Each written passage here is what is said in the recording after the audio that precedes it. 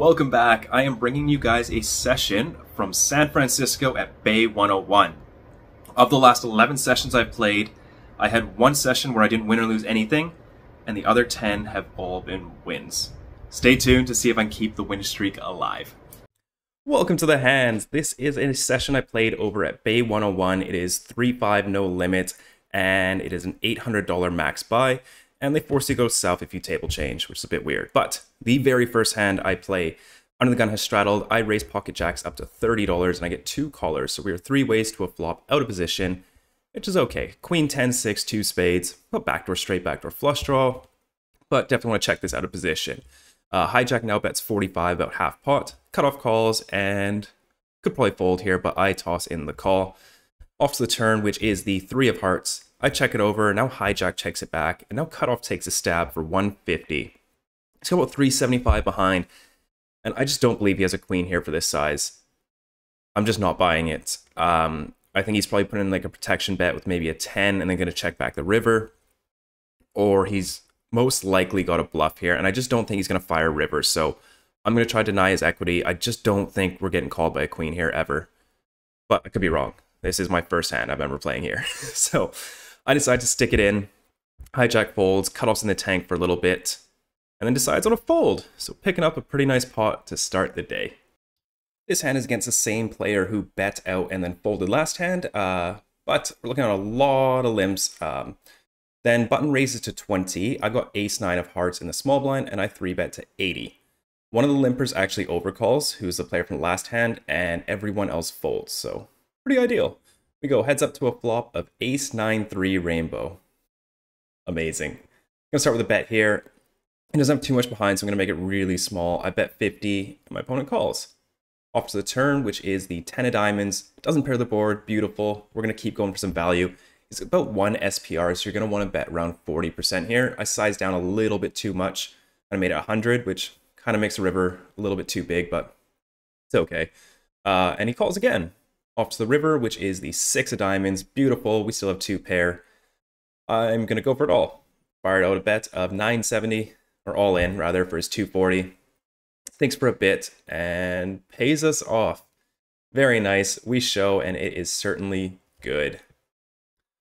Looking down at 2 limps, we pick up 10-8 of hearts on the button and raise things up to $30. We get a call from the big blind, as well as one of the limpers, so 3 ways to a flop of queen 9 deuce, 2 diamonds. You've got a gut shot here, but I do like to oversee bets in this game. People are just overfolding, so I fire out 30. Unfortunately, both my opponents make the call. Off to the turn, which is another deuce.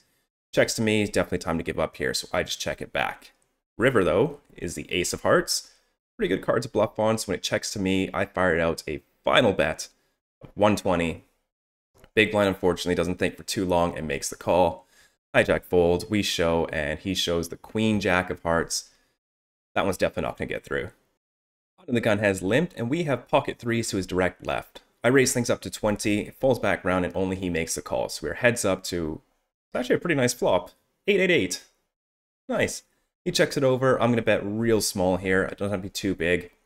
I bet 10, and surprisingly he raises me to 25. I probably induced this with my tiny bet, so I make the call and we're off to the turn, which is the jack of clubs. There are no board changing turns or rivers on this in this hand. He fires out again for 70. I should probably just fold here. He's probably just overplaying a hand like 7s or 8s, but I get pretty stubborn.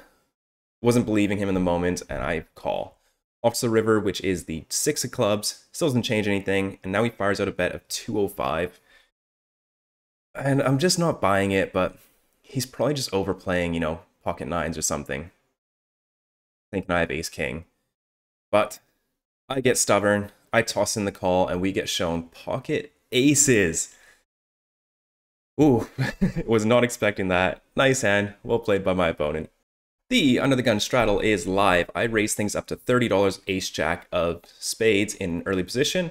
We get 2 callers, so we're going 3 ways to a flop of 10-7-4, 1 spade, 2 clubs. Not a whole lot going on for me, so I'm just going to check this one back and give up. Cutoff also checks behind. Off to the turn, which is a beautiful jack of hearts. Small blind checks it to me. I'm going to fire a small bet of 30 here. Cutoff folds, and small blind makes the call.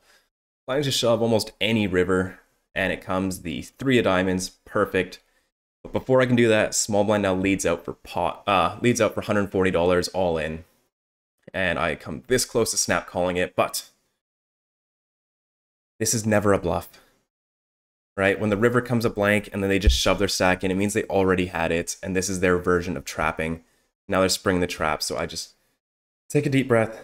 Every time I've seen this, it's never been a bluff, and I make a very disciplined fold. I pat myself on the back, and then my opponent shows 9-7 offsuit.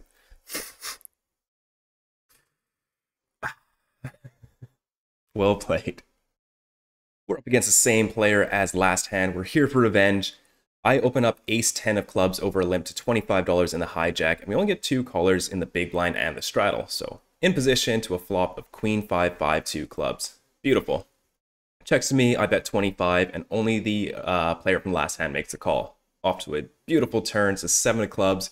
We make the nut flush. My opponent checks it over. He's got about 3 SPRs, so you want to bet about 80% here. It's about $100, sounds good. I bet 110 is a little large, but my opponent announces all in. Nothing to do here but call. Hopefully doesn't already have a boat. And we're off to a river, which is the 3 of clubs. Looks pretty good. And my opponent shows Jack 5 offsuit. He actually had trips here. Good thing we hit the turn. That is a very nice pot coming our way. In this next hand, the under the gun player has limped and hijack has raised to 35. He's been raising very large to isolate this player. So I don't think his range is exactly that strong. So I've got ace-jack off in the cutoff, and I re-raise things up to 105. Folds around to the big blind, who calls the 35, but then dealer says no, it's actually 105. And then he changes from a call to an all-in. Don't know about that, but anyways, folds back to us, and for 170 something more, snap call. We're off to a flop of queen 9-3 2 diamonds. Turn is the 6 of diamonds, river, king of clubs. Looks like we're not going to win this one, and sure enough, my opponent shows king queen suited. We got it in slightly good, like 55%, so can't be that upset. Okay, in this hand, 2 new players have sat to my left, and they're a little bit on the tighter side, and I have been bluffing them relentlessly. But I have ace-8 of spades this hand, I raise things up to 15. One of the players calls on the button, and we are heads up to a flop of ace-10-6 2 spades. Beautiful. This button player is quite tight though, so I don't imagine I have the best hand a lot of the times here. So I'm going to start with a check here, and my opponent fires out a pretty sizable bet of 25. Nothing to do here but make the call. Off to the turn, which is a beautiful 8 of diamonds. I check it over, and he fires out a bet of 45. And since I've been bluffing so relentlessly, I'm definitely going to put in the raise when I do have value. So I re-raise things up, and I make it pretty big to 160. Almost 4x. His bet was a bit small, so now we're quite deep. Thinks for quite a while, and then tosses in the call. Looks pretty good. We're off to a river, which is the brutal queen of clubs. I imagine he 3-bets ace-king at some frequency. So now we can only really get paid by ace-jack, which kind of sucks, but ace-jack is more likely than ace-queen, seeing as there's a queen out there, so I'm definitely going to have to go with some value. I can't go as big as I was originally going to go with this river. I really don't like this river. So king-jack of spades gets there. Ace-queen gets there. Yeah, I just don't like this river. But I think it's a bit too nitty to not go for value here, so I fired a half-pot bet of 215. Opponent thinks for a little bit. Tosses in the call. I know it's 2-pair and show. Fortunately, he did have the ace-queen. Yeah. That one is unfortunate.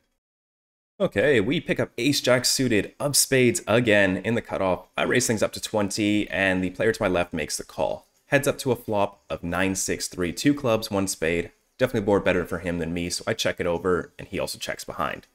Off to the turn, which is the 10 of diamonds. I check it once again, and he fires out a bet of 20. I'm not going anywhere right just yet, so I make the call. We're up to a river, which is the queen of diamonds. I check it over, and he fires out a tiny bet of 20.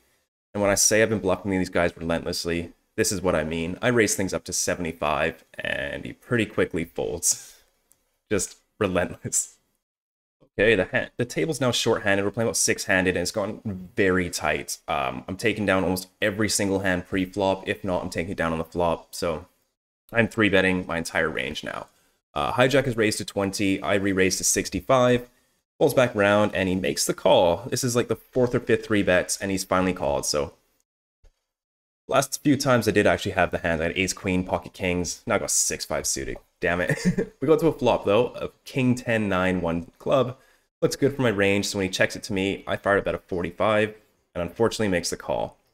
Off to a turn, which is the queen of spades. He checks it over to me, and I'm just going to fire out one more bluff here. There's no equity bluff. I just don't think he's going to call with 2 pairs, so I fire out for 115. He goes deep into the tank, praying for a fold, because I'm probably not going to bluff the river, unless it's a jack.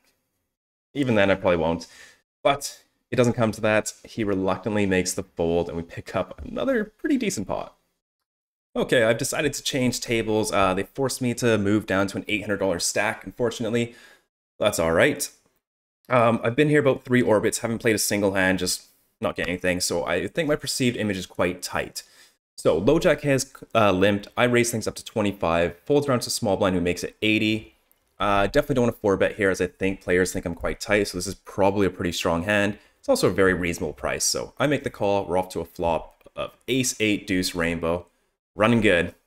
Small blind now fires about 60% here, $100. I think call is the only option here. Mitigates our losses when we do get counterfeit. Raising is just going to blow him off his bluffs, like kings or something lower than that.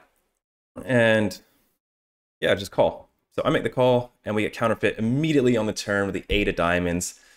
Pretty unfortunate. We're probably going to fold to a turn bet, but my opponent checks. So we're just going to check this back, try to get to showdown. River is the 9 of clubs, doesn't change much. And now my opponent moves all in for my remaining 620. This is about 2x pot. Feels like pocket 9s or ace king. I just don't see him turning 10s, jacks, queens, kings into a bluff here. Like, ever. It's pretty gross, but I think we're just going to have to let it go, unfortunately. I fold. I've topped off my stack to 800, and literally the very next shuffle, I pick up ace 5 of hearts this time. Under the gun has limped, and I once again raise things up to $25. Folds around to the blinds, who once again 3-bets to 125 over 2 callers. A little bit on the small side for being out of position, but seems reasonable. Folds back to me, and I don't have an excuse for this. I could say, oh, you should do this once in a while, but I am brand new to the table. I don't have any reads, and I go ahead and stick it all in. I mean, I guess pocket queens, pocket jacks do make a fold here some of the time, but this just seems bad, like really bad. Hijack folds, button folds, and big blind snap calls. We go to a flop. King 10-3, a little bit of hope and a backdoor, straight backdoor flush draw. Turn is the deuce of heart, deuce of spades, river, no straight. My opponent shows pocket kings.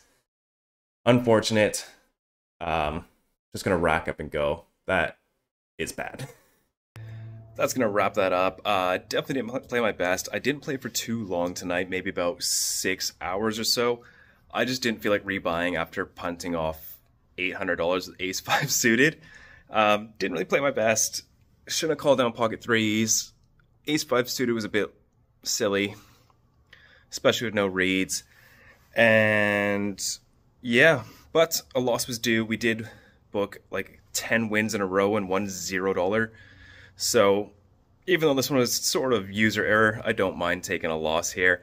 I am back at the hotel. It's quite late actually. It's still like 11 o'clock. But I am driving down to LA tomorrow. I don't think I'm going to play on Monday. I'm just going to go check out the city or just rest. I think they've got a hot tub, so I'm going to go sit in that all day.